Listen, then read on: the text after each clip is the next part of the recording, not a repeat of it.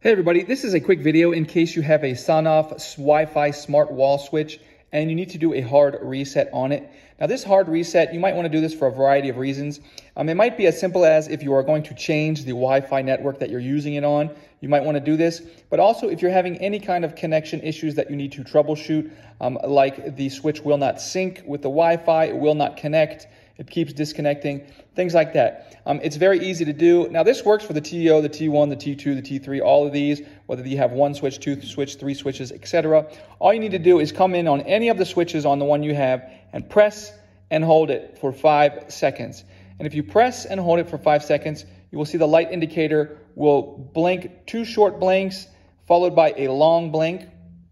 And then the device is reset. And once the device is reset, it will actually automatically go into pairing mode and it will try to connect again to whatever device. So you can go ahead and just set it up from there.